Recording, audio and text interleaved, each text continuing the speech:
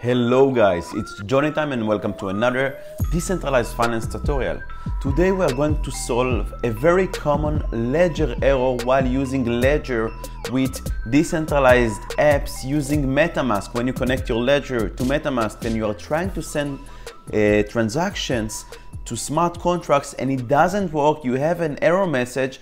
Please enable blind messaging, blind transaction, blind contracts in your settings, and this error is so annoying, and today we are going to fix it for you. So watch this video till the end to learn how to fix it. But before we start, if you like my content, smash that like button to help me to get to many more people that can learn from my videos about DeFi and Ledger and cryptocurrencies, and also consider to subscribe so anytime I post this kind of videos you will get notification as soon as possible and you can watch them and learn more about DeFi and about crypto.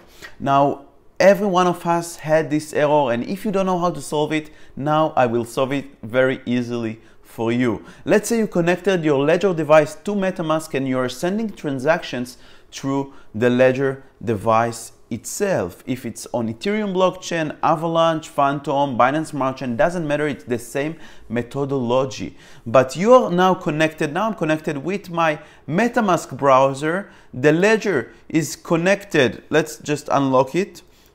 My Ledger device right here, as you can see, this is the Ledger. It's connected now to the MetaMask browser extension using a Firefox, and now I'm trying to actually do a swap in PancakeSwap. So I'm trying to call a smart contract, the PancakeSwap router smart contract, and let's see what error do I get. So I'm trying to swap 0.001 BNB to Cake, and I'm clicking the swap button right here, and there will be a prompt. There should be a prompt waiting for confirmation. Or there is no prompt. Let's refresh the page and try again. Probably some kind of bug. There are some bugs with the MetaMask, with Ledger when you combine them together. Just try to refresh the page. Sometimes close the browser, reopen the browser. But in that case, it's just super slow. Let's meanwhile select the Cake. 0.001, swap, confirm swap. Okay, now we have a prompt on MetaMask. Now we are going to approve the transaction to confirm it, and now there's supposed to be a pop-up for us to approve it on the Ledger, but we get this kind of error message. Let's try to show you. Blind signing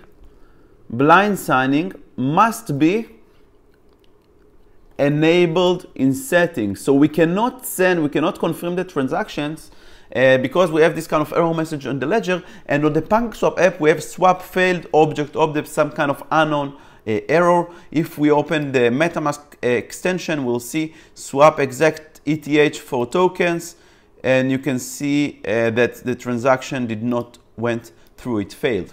So in order to solve it out, you have to click again this kind of two buttons in order to go back to the settings. And now, while you are inside the Ethereum app, inside the Ledger, you have to go until you find settings. So this is quit until you find settings. When you find settings, you click these kind of two buttons, and now you have blind signing. You see that right now it's not enabled. In order to enable it, I will just click the two buttons, and it will change right away. You see, from not enabled to enabled. Now I can go back. Just click here, back. And now the next time that I will send a transaction using the MetaMask and Ledger, it will actually work, and I will see the prompt, the right prompt in the transaction. Let's test this out. Now I will click swap again, confirm swap. And now we have again the prompt on our MetaMask extension. I will click confirm, and this time you can see that I have this screen. Instead the arrow, I have review transaction, and I can go all the way to the right, and I can actually click accept and send. And once I will click accept and send, the transaction will go through, and the MetaMask, it will be signed here. It will be prepared on the Ledger using the private key in the Ledger memory, and then it will be sent to the MetaMask as a signed transaction, and the MetaMask will broadcast it to the blockchain using the RPC nodes of Binance Smart Chain that he has in the settings. So this is basically how it works. This is how I'm not gonna send this transaction now because I don't want to swap the tokens, but this is how it works. So this is how you fix this kind of annoying issue with the ledger, with sending transactions to smart contract. It's actually a way of the ledger to protect you from sending transactions by mistake to smart contracts, and this is simply how you solve it. Let me know if you have any questions in the comments below, and if you like my content, again, consider subscribing, telling about the channel to your friends, and smashing this like button for the YouTube algorithm. I appreciate it so much that you watch these videos and you learn with me and you're with me in this journey together, and I will see you in the next tutorial. Bye bye.